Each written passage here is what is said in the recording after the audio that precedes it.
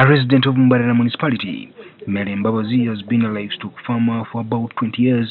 MBABAZI has few crossbreed cows using the zero grazing system. MBABAZI is a widow and her 5 cows are the major source of income for the family.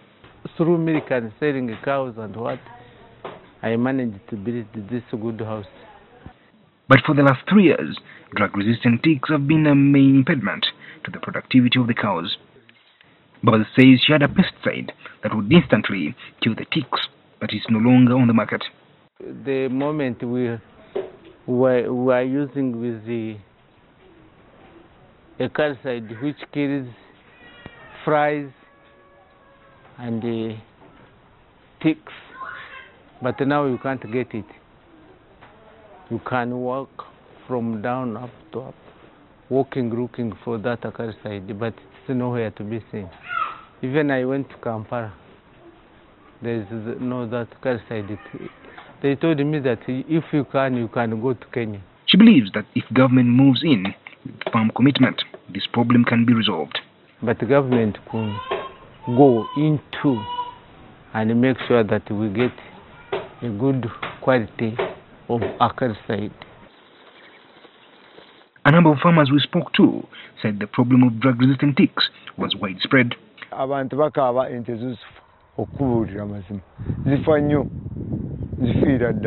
farmers argue that poor disease management is the cause of increased resistance to drugs by ticks. I think we are diverting away from the main issue. The main issue is how do you manage your acaricide? There are very small management issues on our farms that people overlook. For instance, when you pass a number of animals through either a deep tank or a spray race, you are supposed to top up the drug.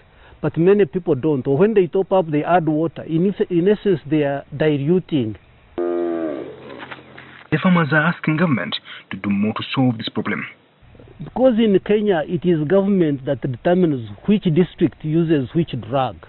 And that's why they are able to manage the tick control there is really robust. But here, it is up to farmers. You use whatever you think you can afford, and you abandon it anytime you feel you should abandon it. And in a way, we have created a tribe of ticks. Moses DHIKUSOOKA, a livestock research officer at the National Agricultural Research Organization based in Mbarara, agrees that ticks are still a major problem which they are working to resolve. In this area, it is true, we have observed that some of the farmers that are around our institution, NARO, have issues to do with the ticks. Many times when we visit them, we find many ticks and they are complaining that the current herbicides do not work. Of course, we have seen the ticks after they have sprayed, but at our institute itself, we use similar herbicides and we do not have a problem. DHIKUSOOKA says that some farmers don't know how to handle ticks, and this sometimes compounds the problem. The only challenge is that handling tick-borne problems using one avenue, that's where the problem comes in. Most farmers think that when animals fall sick, they have to treat, and that's the end of it. Handling tick-borne problems should be a complement, should be a sum total of different methods. You have to look into spraying the animals, feeding them very well so that they have good health, because healthy animals can resist disease better. You have to look into ensuring that even where they graze, you do rotational grazing. So it is a total of many other factors that a farmer needs to know. Tick-borne diseases like East Coast fever or tick fever have been reported in the region.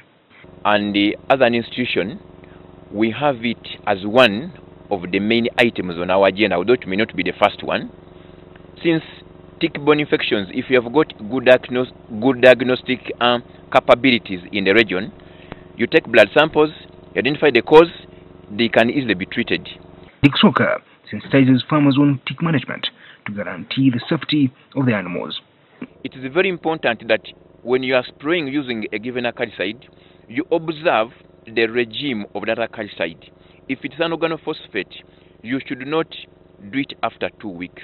If they say do it after every 1 week or 3 days, follow the regime and avoid adding more herbicide which is more in the container more than what is supposed to be added there.